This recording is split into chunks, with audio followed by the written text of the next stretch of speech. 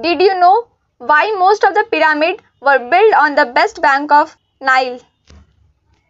In ancient Egyptian culture, the pyramids were the final resting place of pharaoh. It only makes sense they should decide where their souls can begin their journey into the afterlife.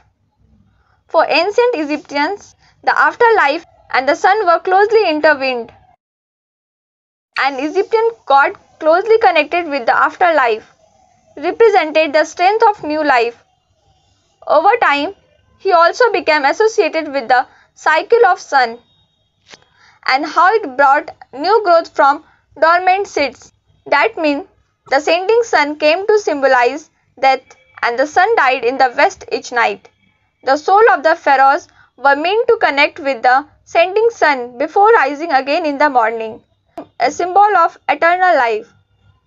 By placing pyramid to the west of Nile, they lived right in the area that metaphorically signified death. Thank you. For more facts, subscribe my channel and like this video.